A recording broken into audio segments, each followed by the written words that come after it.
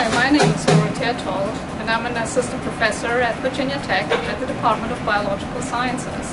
And my lab is interested in how plants are communicating with their environment. Yeah, believe it or not, plants are able to communicate with other organisms, and they do so by producing chemicals. And we are particularly interested in those chemicals that are volatile.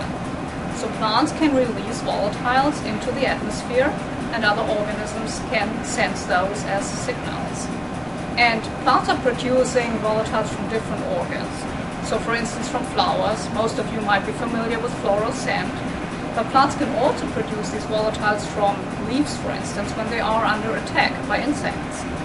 And these volatiles can deter those caterpillars that are feeding on plants, but these volatiles can also call in help from other organisms like predators or parasitoids, which will attack these caterpillars. And we call this the cry for help. So volatiles are really good for a lot of different purposes for plants.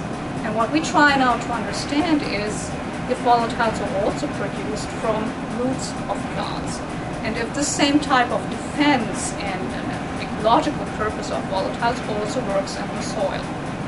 Now, I'm standing here at an instrument that we are actually using to analyze our volatiles. It's a regular gas chromatograph, that's this part here, and it's attached to a detector which we call a mass spectrometry detector. Now, how are we trapping our volatiles? And I would like to show you what kind of vials we're using. We're using these 20 ml screw cap glass vials, and you actually will be using those also in your experiment. And you can put anything, any plant material in here, leaves, flowers, in our case this would be roots. And now we are inserting this syringe type needle here, and then we will release, that's a little bit difficult to see maybe, but we will release a fiber into the airspace of this vial, and this fiber will allow volatiles to be trapped or adsorbed on the surface of this particular fiber. We can incubate our samples for 30 minutes, for an hour. All these volatiles should then be trapped on this fiber, and after that we will just take the fiber out, and you will send me this sampler by mail, or I will come to your classroom and collect these samplers. I will bring them to our lab, to this machine, to the gas chromatograph, and all we are doing then is inserting this fiber into the machine. There's a hot injector here, and all the volatiles will be thermally released by injecting this fiber into the machine.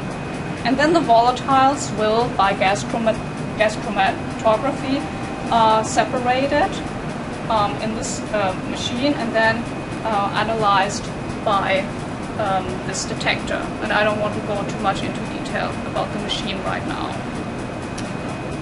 And maybe I can show you now how we're actually growing the plants and what our model plant is. Okay, so here we're in our growth room where we're actually growing our model plant, which is called Arabidopsis thaliana, or mouse earcress. Maybe you've heard from your teacher already about this plant. And here is a pot with Arabidopsis thaliana growing. This is actually a weed, and it's a very useful model system in plant biology. It has a very short life cycle, just about 8 weeks. It produces these rosettes, as you can see, and then eventually it will produce shoots and start flowering. And these flowers are then producing thousands of seeds, so you can collect lots of seeds and do nice experiments just by having a good seed harvest. The plant is growing in the northern hemisphere. Even in Virginia, in several counties, you can find Arabidopsis thaliana if you're interested in looking for that plant. So this is how the plants look like when they're about, I would say, maybe 5 to 6 weeks old. When they are young, like this. These are seedlings. You can see they're pretty tiny. And in your experiment, you will start growing the plants actually from seeds in soil. So you will produce seedlings that are as small as this. And here you can see they have produced their cotyledons and a first leaf pair.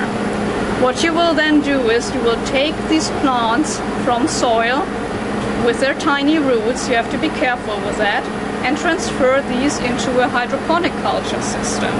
And I can show you how that looks like.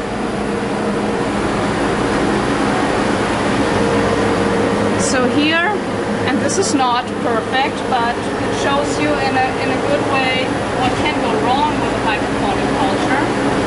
Here you can see how we are growing Arabidopsis in the hydroponic culture system. It's basically a tank, and you will have that in your lab, and it's filled with a mineral solution.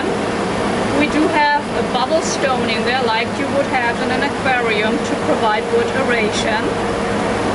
And then on top of here we have these baskets with stone wool, and the plants will actually be placed into the stone wool so that their roots can grow through the stone wool into the aqueous solution. Now, if you are not careful with your plants when you transfer them from the soil to the hydroponic system, they might eventually die. And this is what has happened here. We were not careful enough. So this is very critical. Some of your plants might die, and you should always have some backup in your pots so that you can transfer some new plants into the stone wool. If they're growing fine, then you should see a nice rosette, as you can see here, and they will grow eventually to this stage, and you can already see that they have produced a nice root mass. And these are exactly the roots that we want to analyze.